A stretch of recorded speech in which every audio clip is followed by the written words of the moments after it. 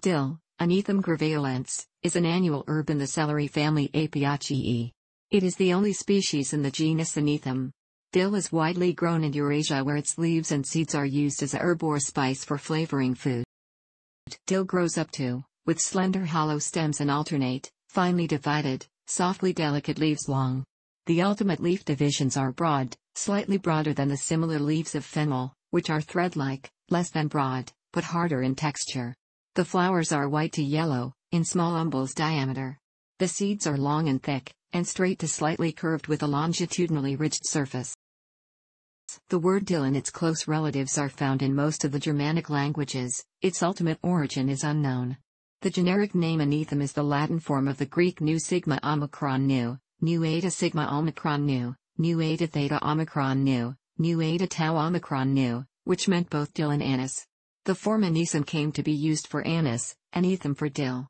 The Latin word is the origin of dill's names in the Western Romance languages, Anet, Aneldo, etc., and also of the obsolete English Anet.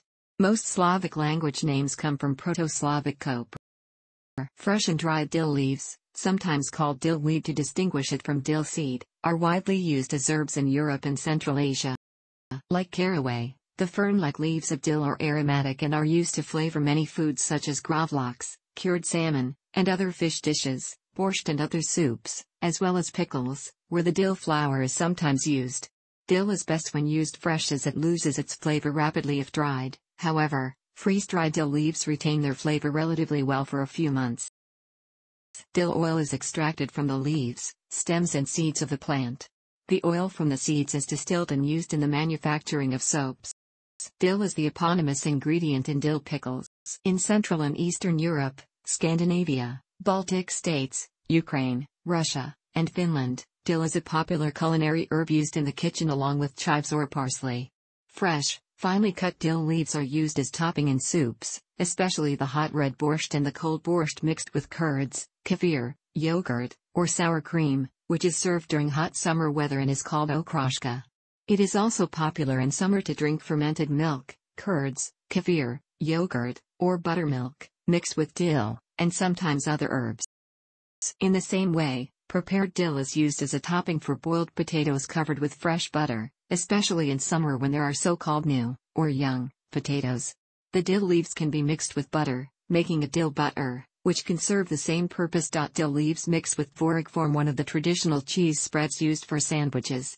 Fresh dill leaves are used all year round as an ingredient in salads, for example, one made of lettuce, fresh cucumbers and tomatoes, the way basil leaves are used in Italy and Greece. Russian cuisine is noted for liberal use of dill. Its supposed anti-flatulent activity caused some Russian cosmonauts to recommend it for manned spaceflight due to the confined quarters and closed air supply. In Polish cuisine, fresh dill leaves mixed with sour cream are the basis for dressings. It is especially popular to use this kind of sauce with freshly cut cucumbers, which practically are wholly immersed in the sauce, making a salad called mitsuria. The dill leaves serve as a basis for cooking dill sauce, used hot for baked freshwater fish and for chicken or turkey breast, or used hot or cold for hard-boiled eggs. A dill-based soup, zupa koperkowa, served with potatoes and hard-boiled eggs, is also popular in Poland. Whole stems including roots and flower buds are traditionally used to prepare Polish-style pickled cucumbers, ogórki kiszone, especially the so-called low-salt cucumbers, ogórki malisolne. Whole stems of dill, often including the roots, are also cooked with potatoes, especially the potatoes of autumn and winter, so they resemble the flavor of the newer potatoes found in summer. Some kinds of fish, especially trout and salmon, are traditionally baked with the stems and leaves of dill. In the Czech Republic, white dill sauce made of cream, or milk, butter, flour, vinegar and dill is called kopruva omaka, also koprivka or kopraka, and is served either with boiled eggs and potatoes or with dumplings and boiled beef. Another Czech dish with dill is a soup called kuleta that contains mushrooms, traditionally wild ones. In Germany, dill is popular as a seasoning for fish and many other dishes, chopped as a garnish on potatoes, and a flavoring in pickles.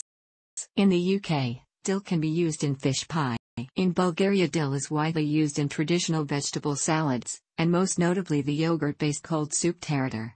It is also used in the preparation of sour pickles, cabbage and other dishes. In Romania, dill, marar, is widely used as an ingredient for soups such as borscht, pronounced borscht, pickles and other dishes, especially those based on peas, beans and cabbage. It is popular for dishes based on potatoes and mushrooms and can be found in many summer salads, especially cucumber salad, cabbage salad and lettuce salad. During springtime, it is used with spring onions in omelets. It often complements sauces based on sour cream or yogurt and is mixed with salted cheese and used as a filling. Another popular dish with dill as a main ingredient is dill sauce, which is served with eggs and fried sausages. In Hungary, dill is very widely used. It is popular as a sauce or filling, and mixed with a type of cottage cheese. Dill is also used for pickling and in salads. The Hungarian name for dill is kapor. In Serbia, dill is known as miragia and is used as an addition to soups, potato and cucumber salads and French fries. It features in the Serbian proverb "biti miragia u svakoj korbi" to be a dill in every soup, which corresponds to the English proverb to have a finger in every pie. In Greece, dill is known as '(nu eta theta omicron sigma, anethos. In antiquity it was used as an add-in in wines, which they were called anethitsoinos, wine with anethos still. In modern days, dill is used in salads, soups, sauces, and fish and vegetable dishes. In Santa Maria, Azores, dill, entro, is the most important ingredient of the traditional Holy Ghost soup, sopa do Espírito Santo. Dill is found practically everywhere in Santa Maria and is curiously rare in the other Azorian islands. In Sweden, dill is a common spice or herb. The top of fully grown dill is called krondill, English, crown dill. This is used when cooking crayfish. The krondill is put into the water after the crayfish is boiled, but still in hot and salt water. Then the entire dish is stored in refrigerator for at least 24 hours before eating, with toasted bread and butter. Krondill is also used for cucumber pickles. Small cucumbers, sliced or not, are put into a solution of hot water, mild acetic vinegar, not made from wine and without color, sugar and krondill. After a month or two, the cucumber pickles are ready to eat, for instance, with pork, brown sauce and potatoes, as a sweetener. The thinner part of dill on young plants may be used with boiled fresh potatoes, as the first potatoes for the year, which usually are small and have a very thin skin. It is used together with, or instead of other green herbs, like parsley, chives and basil, in salads. It is also often paired up with chives when used in food. Dill is often used to flavor fish and seafood in Sweden, for example gravlax and various herring pickles, among them the traditional silly dill, literally herring and dill. In contrast to the various fish dishes flavored with dill, there is also a traditional Swedish dish called dillkött, which is a meaty stew flavored with dill. The dish commonly contains either pieces of veal or lamb that are boiled until tender and then served together with a vinegary dill sauce. Dill seeds may be used in breads or akvavit. A newer, non-traditional use of dill is paired up with chives as a flavoring of potato chips. This flavor of potato chips called dill chips is quite popular in Sweden. In Iran, dill is known as shevet and is sometimes used with rice and called shevet polo. It is also used in Iranian ash recipes, and is also called shevet in Persian. In India, dill is known as shalpa in Bengali, shepu, in Marathi and Konkani, seva in Hindi or soa in Punjabi. In Telugu, it is called soakura, for herb greens. It is also called sabasaj sapu, in Kannada. In Tamil it is known as sadakuppi. In Malayalam, it is chatakupa, or sathakupa. In Sanskrit, this herb is called shatapushpa. In Gujarati, it is known as suva. In India, dill is prepared in the manner of yellow moong dal as a main course dish. It is considered to have very good anti-gas properties, so it is used as mukwas, or an after-meal digestive. It is also traditionally given to mothers immediately after childbirth. In the state of Uttar Pradesh in India, a smaller amount of fresh dill is cooked along with cut potatoes and fresh fenugreek leaves, Hindi dash. In Manipur, dill, locally known as pakan, is an essential ingredient of shajampamba, a traditional Manipuri dish made with fermented soybean andras. In Sri Lanka, dill is known in Sinhala as maduru. In Laos and parts of northern Thailand, dill is known in English as Lao coriander, and served as a side with salad yum or papaya salad. In the Lao language, it is called phak si, and in Thai, it is known as phak chi lao. In Lao cuisine, Lao coriander is used extensively in traditional Lao dishes as mok pa, steamed fish and banana leaf, and several coconut milk-based curries that contain fish or prawns. In China, dill is colloquially called huishang, Perfumes of Hawaii people, or more properly Shiluo. It is a common filling in baozi and shanbing and can be used as vegetarian, with rice vermicelli, or combined with either meat or eggs.